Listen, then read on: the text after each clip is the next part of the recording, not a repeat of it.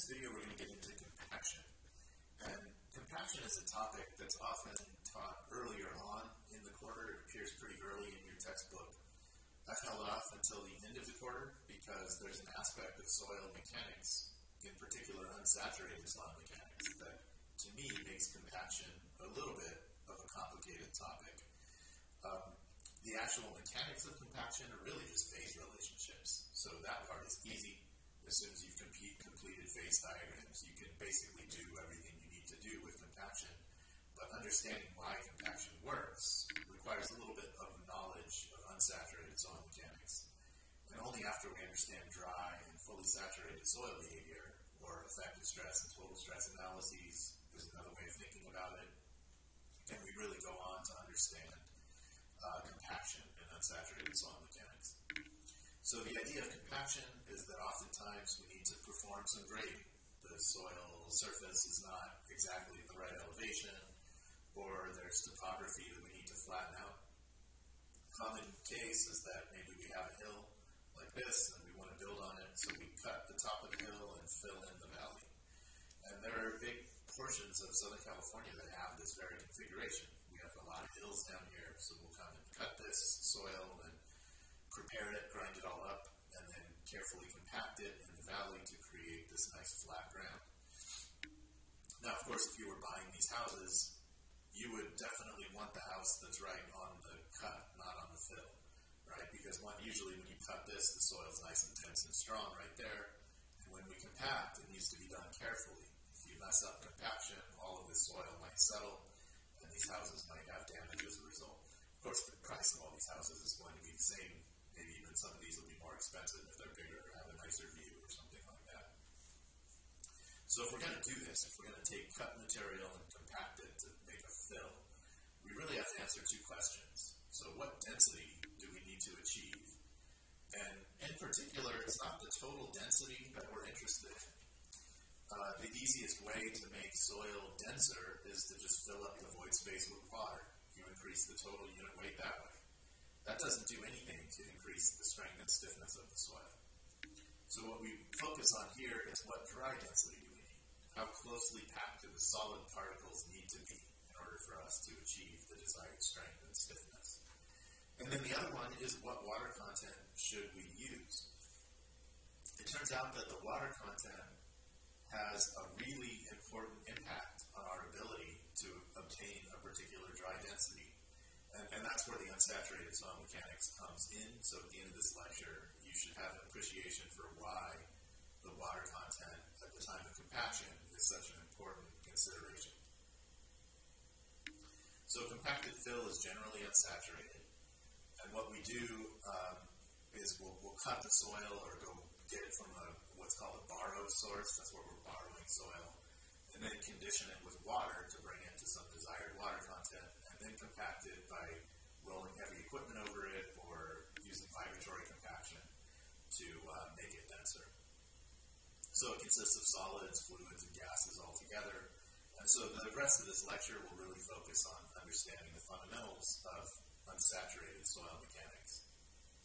One thing that I'll point out, compaction is the act of expelling air from the soil, right? It's not the same as consolidation. So the difference in those two words is that consolidation is expulsion of pore water from saturated soil. Compaction is expulsion of air from unsaturated soil. So we bring the particles closer together and all that air comes out. All right, so let's get into unsaturated soil mechanics and matrix suction. So this idea of matrix suction is the important consideration here. So probably, we live in Southern California near the beach. Probably all of us have had the experience of going to the beach to build a sandcastle. I know my kids loved building sandcastles when they were kids. Sometimes we still do it now, even though they're a little bit older. And one thing that you will notice if you try to build a sandcastle is if you make the soil too dry, like if you just go and scoop up all that dry sand and put it in the bucket or whatever you're using to form the castle, it doesn't work. You lift up the bucket and you just form a little hill, and the angle of this hill is roughly equal to the friction angle of the sand. It's just going to run out into a cone shape.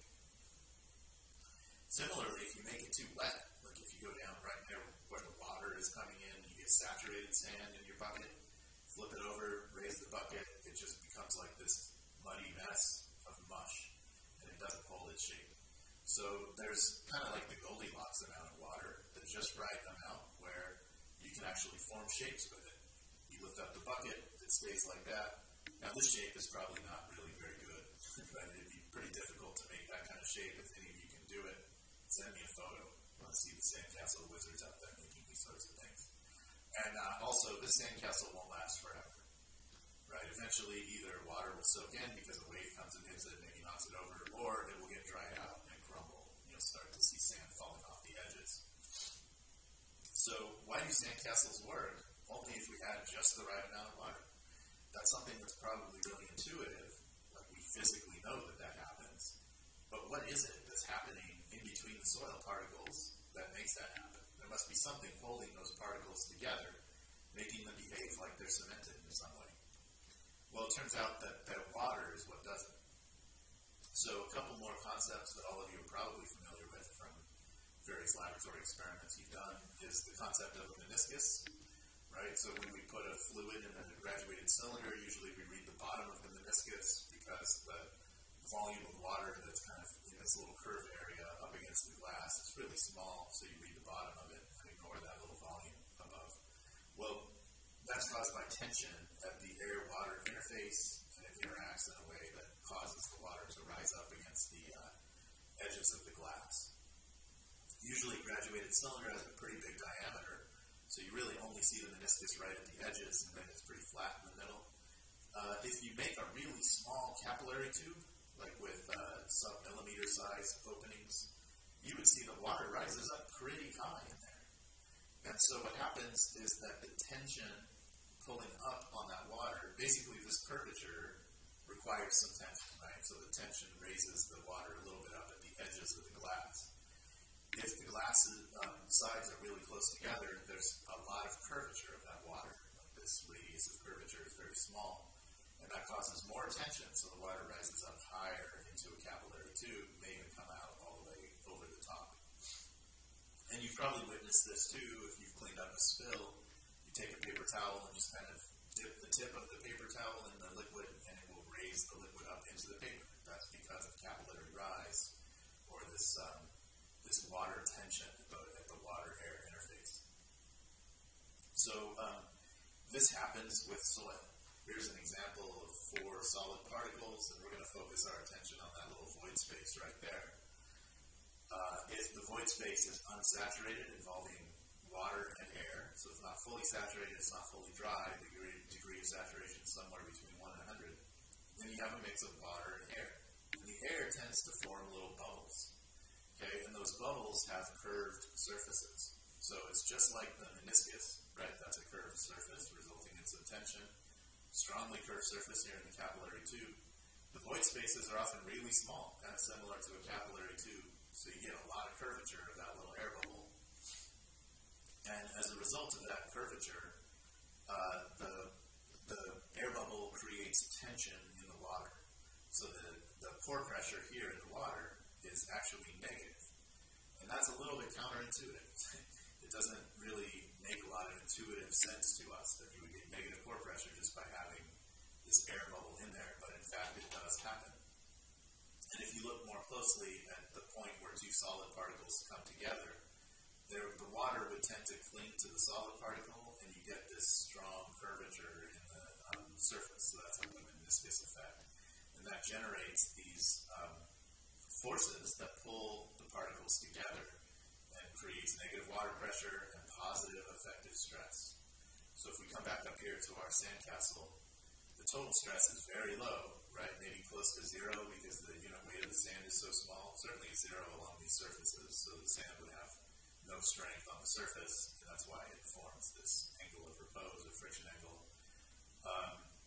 But we can form vertical walls here if we have just the right amount of water in there and air, because now the effective stress is not 0, right? The total stress is 0 along that wall, but because of the negative pore pressure, there's effective stress pushing those particles together from the water inside and from the air bubbles. So this tension is called matrix suction. So if you hear somebody talk about matrix suction, they're talking about unsaturated soil and the effective stress that you get from having a mix of water and air in the pore space, negative pore pressure. Alright, so sandcastles stay together. Sigma prime is greater than 0 because we have sigma v prime is equal to sigma v minus u, right? Vertical effective stress equation. If u is a negative number and sigma v is 0, then sigma v prime is a positive number, right? The particles are being held together. Alright, now matrix suction is large in soils with small void spaces. So if you have, say, a clay, the void space in that clay is really tiny because the clay minerals are tiny. You can get really huge matrix suction if that clay is unsaturated. You get air and water mixed together. On the other hand, if you have coarse sand or gravel, the void space is really big. The meniscus, the curvature is not that big, and the forces induced by the negative pore pressure are not that big compared to the weight of those particles. So the kinds of soils that generate the most matrix suction have some fines in them. If you have a coarse sand or a medium sand that has silt and clay in the void space, then you can get high matrix suction because of the silt and clay in that void space. So when we compact soils, usually we want some kind of fines in there. Some silt, some clay. It's often called the binder. Holds the soil together and allows you to compact it. If you have coarse sand or gravel, it doesn't compact very well, right? You can put a lot of energy in it. It's hard to get it to become denser. Okay, and that's it for this lesson. We'll go on to talk about